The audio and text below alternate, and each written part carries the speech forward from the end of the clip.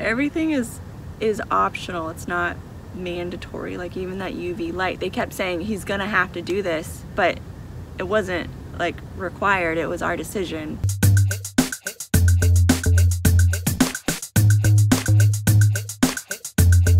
We left you with the hook on that last one, didn't we? We did. We did.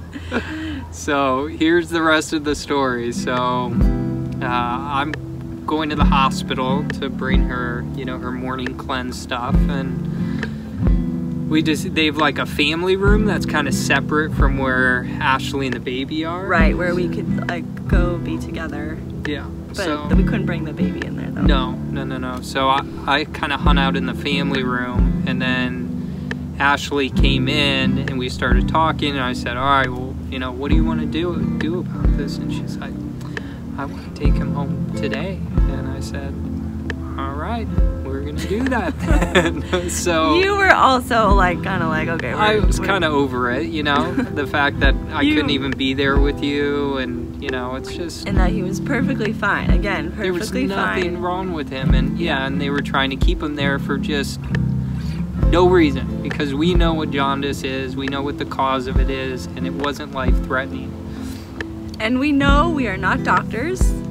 We appreciate and we respect doctors, but us as parents knew in our hearts that the right thing to do was for him to go home and not be at the hospital any longer. Yeah, and we're not telling you like to do this, to do what we did, okay? So this is our story. This is our story. This is what happened with us. We're not telling you, okay, you need to go into the hospital and you need to deny all the intervention, deny everything that they're trying to give you, and just get out of there. Yeah, you know, just you need to ask questions. That's all we're saying. Ask the questions, do your research, listen to what they have to say, have a better understanding. Yep. Don't just assume because everyone does it that you should do it. Yep.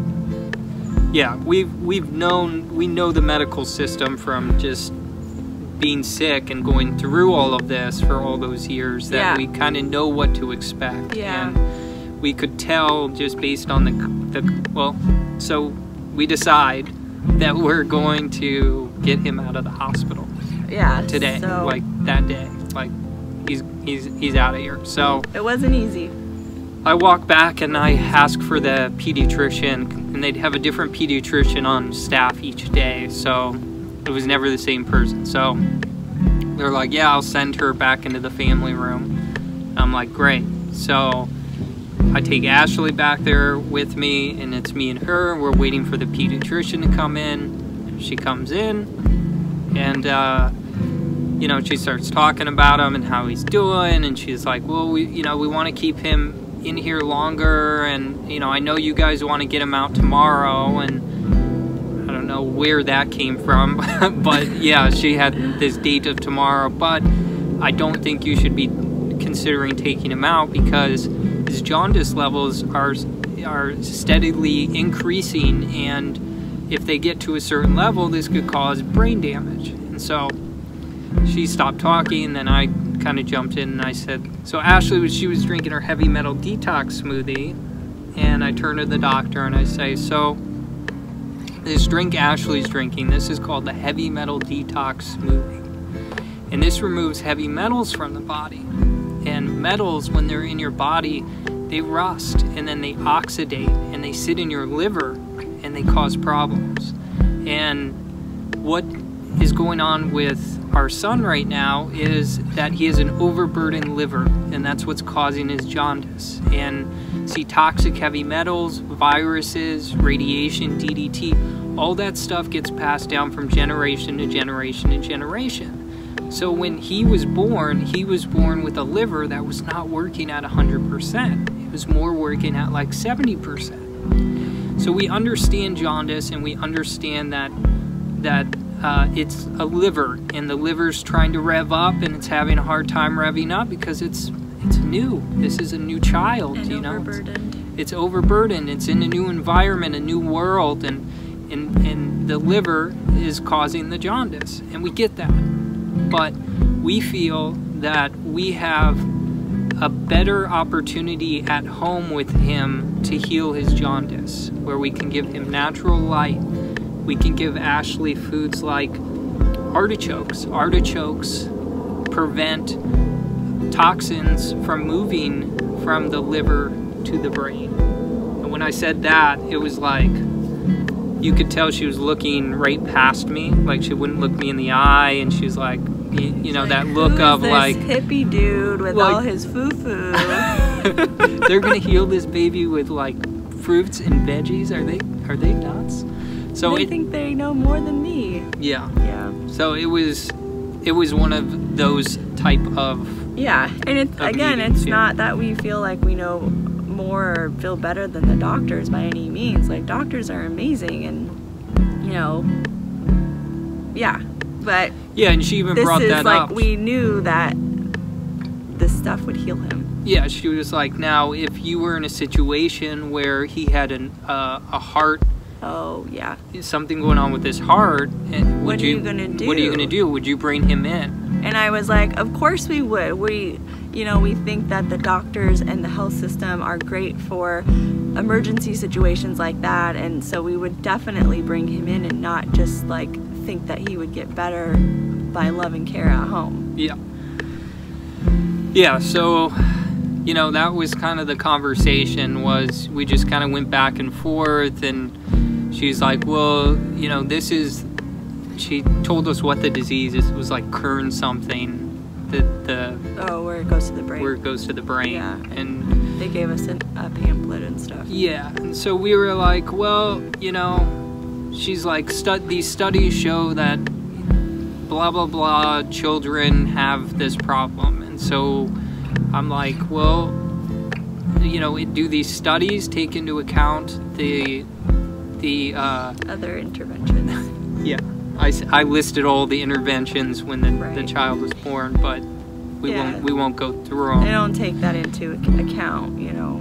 But that was the question: do they take that into account in these studies? Because are these studies pointing out that these things cause the jaundice in the first place? They cause the liver to be more overburdened because it's an invader, and then the liver's trying to collect it, and so then that adds more fuel to the fire and makes it even harder. Yeah, makes it harder for the body to process, the liver to process, and for it to come down from the jaundice. And I'm not saying every baby that gets those interventions that leads to the brain damage. We're just saying the studies do not take that into account. Yep. All babies' livers have different loads. Yep. So bottom line was, she was going to let us take him out that day. But she put kind of a little fight in on it, made us feel really guilty and feel bad about taking him out, that we were gonna somehow cause a life-threatening problem to our child by taking him out early. But we knew in our hearts that this was the right thing, so we went ahead and did it. We had to sign a form just acknowledging that we were gonna be taking him out. Ashley went back into the room with the baby, and when she was in the room with the baby or the doctor was in there, right? Yeah. So she had snuck in there, and I was like, oh my gosh, what is she doing in here? And I was like, hi. Yeah, and she was like, oh, is it okay if I just do a little checkup on your son? And I was like, yeah, that's fine. I wish she would have asked me that in the room. Yeah. But and then so you were in there, and then like the other nurse kind of came in after the doctor left, and she was like, is everything okay? Yeah, she was really concerned, and I just had to, you know, she was like, you know, I know it's your decision, but you know, I really care for my patients, and I have to know why you're taking him out, because I feel like you're putting him at risk. And so then I explained to her, I was like, you know, and her and I had already talked before how like Ben went through all this chronic illness, couldn't find answers, plant-based diet healed him, you know, all that stuff. And so I was like, you know, given through what we went through with Ben and our journey and just how we healed him, we know in our hearts that this is the best thing for our son. And I was like, you know, if he was, you know, on a ventilator or had other like really life-threatening things, like we would not be ripping him out of here. It's because what we know about jaundice and, you know, we know that he's gonna gain weight and be fine with that aspect too. And then she felt better just like knowing, but she was like worried. And then they had a lactation consultant in there too that they had sent in, and then she was also giving me a little guilt trip.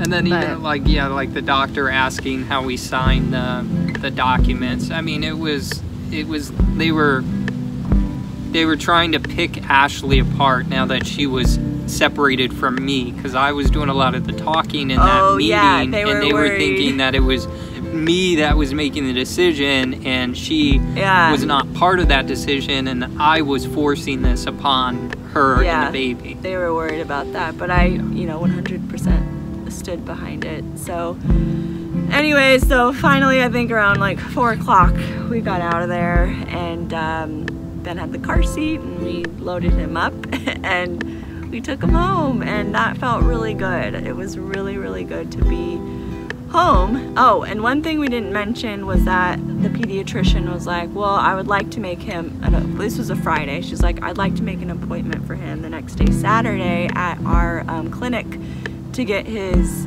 jaundice levels tested.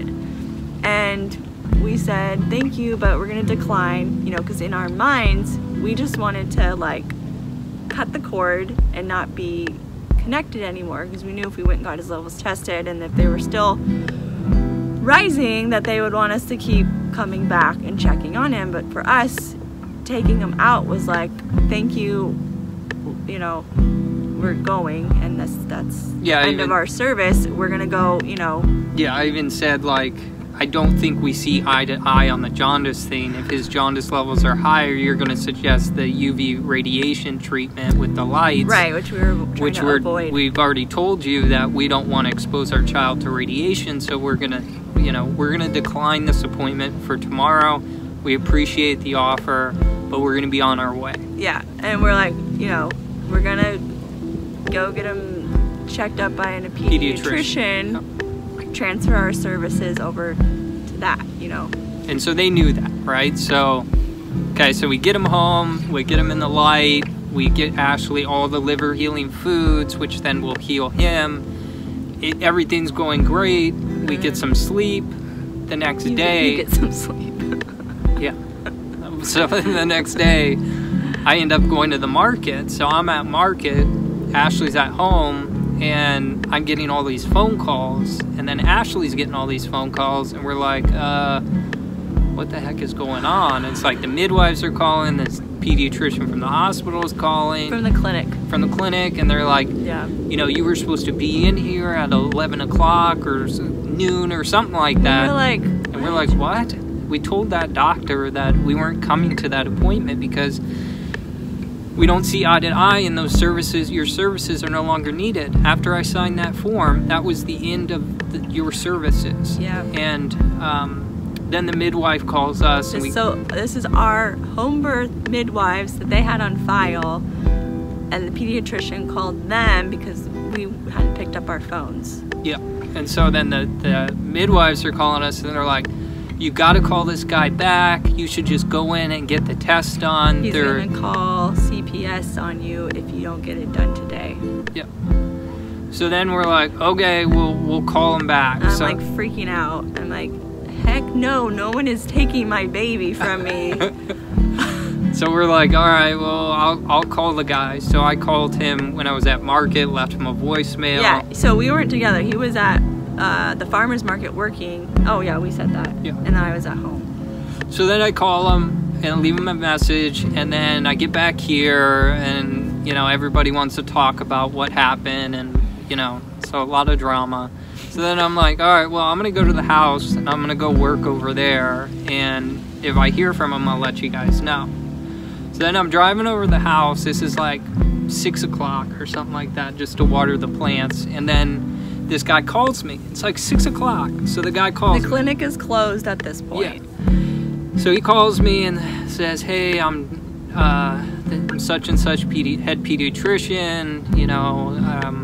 You missed your appointment. You missed your appointment today. And I said, yeah, we told the doctor that we checked us out yesterday that we weren't going to that appointment, that we didn't believe that jaundice was an issue like you guys believe. And so if we go in and his levels are high, you're going to suggest the UV light radiation treatment, which we're going to just deny. So I don't think we see eye to eye here, and I don't think this is going to go anywhere if we come in and get this jaundice test done. He's like, well, he wasn't having it. He's like, you know, you need to come in here. This is a life-threatening thing. You're neglecting your child. You're neglecting your child. You're putting your child at risk here by not getting this test. If his levels get too high, he could have permanent brain damage from this. And you guys are just negligent parents, and you're not taking care of your child. And I'm like, okay, well, where are we right now? And he's like, well, if you don't come in by the end of today, I'll be calling CPS on you. And he wanted us to go into the NICU because the clinic was closed, so it means we would have to go back to the NICU where we took him out. Yeah. To get it and tested. So I'm like, okay. And then he's like, all right, I'll be calling him. And then he hung up on me. So, you know, I was like, I call Ashley, I tell her, she's like, let's just go in, get this stupid test done. Let's just do it, like, we can't fight this. So then I come back here, I get Ashley, get the baby, we head into the hospital. We get him tested at the NICU. Levels are completely normal. We're down. They were fine. They were like... This is still Saturday. Yeah. The day after we took him out. They were low. I went in and I dealt with it, and they tested him on the chest, and they were like, oh, well, I was there too, but only one person could go in. Yeah, so they were like, well, I'm going to test him on the chest. Okay, his levels are normal. And I was like, great. And then she comes back, and she's like, well, I need to test shoot this on his head too. And I'm like, no, you're not doing that. You just wanted normal levels. You got normal levels. I came here because you guys threatened me with CPS, and I'm done. Yeah. Your services are no longer needed. We have a pediatrician now, and we will be dealing with them. Thank you for all that you have done, but we're out of here. And then so we leave. We come back here to the house, and we're at my parents' house. So yeah, we're living at Ben's parents' house the last few months, if you guys missed that on one of our videos. And so we get back here, and my dad like pops his head out the window, and he's like, man, you missed it. And we're like, what? And he's like, 2 cops just showed up here. We're like, oh my gosh, what the heck is happening? And so my dad explained that the 2 cops came looking for us and the baby. Yeah. So this guy called CPS on us. The pediatrician had called CPS. CPS sent the 2 cops for a wellness check. And the cops were cool. His parents were just like, oh, they just went to the hospital to get him tested. And they were like, oh, okay. Yeah, and the guy said, oh, you have till the end of today. And so the pediatrician had said that. And then he goes and calls CPS. Yeah. And so anyways, like, we did it. That was the end of it. In the police reports, it shows we were at the hospital. We got a record at the hospital at the same time they were there. Yeah. So, I mean, the time and the date and everything. The CPS stuff we're hoping is just nipped in the butt. Well, we don't know. No other issue since then. Yeah. That was July, beginning of July, and it's now mid-September. But so, anyways, and then you know, that a week later we went to his first pediatrician appointment, and his jaundice was fine. Normal, completely gone. So no nothing. And he's doing great now. Yeah. So I don't know, but one heck of a birth story, that was right? really stressful. That was really stressful, but you know you have to stand up for what you believe in, you know, and be smart about it too. Be smart and listen to what the person has to say. Don't just, you know, be an ass and, oh, we're gonna do this. Listen, you know, sit there, listen, because they want to feel like you appreciate what they're telling you, and so you got to listen. And you know, at the end of the day, you don't have to do what they tell you. Make your own choices, right? Yeah. And so we chose this path, and this was the outcome. Not to say this is going to happen to you, but I think this video is important and getting this information out there is important, because this could happen to anybody, and it's trying to kind of show you the power that these hospitals have, and if you don't abide by what their suggestions are, then the alternative could be getting CPS called on. Everything is optional. It's not mandatory. Like even that UV light, they kept saying he's gonna have to do this, but it wasn't like required. It was our decision for what we wanted, what treatment we wanted for the jaundice. So but it's getting dark. Yep. We got this video done. That's good. Yeah, we did. Thank you guys for listening, and we're so happy to share this with you. Let us know if you have any questions, and we'll see you guys next time. See ya. Bye.